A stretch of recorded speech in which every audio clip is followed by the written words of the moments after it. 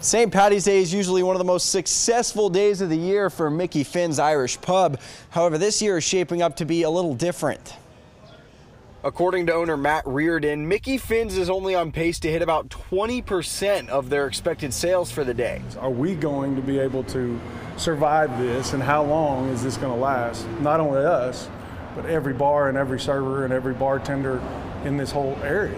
It's just, the unknowns are just frightening. And with new regulations set in place today, Mickey Finn's had to adapt on the fly. We literally pulled out a tape measure, walked around and did the best we could. We had to pull 2 tables out completely. The Irish Pub originally had 4 days of activities planned for the holiday, much of which was canceled. As for today's celebration, the party will go on and it will be fun.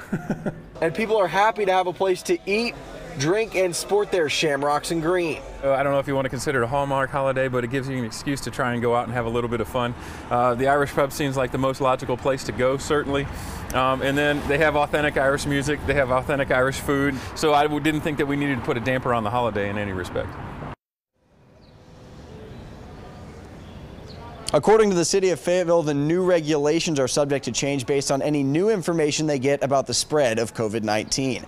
Live in Fayetteville, Cole Zimmerman, 4029 News.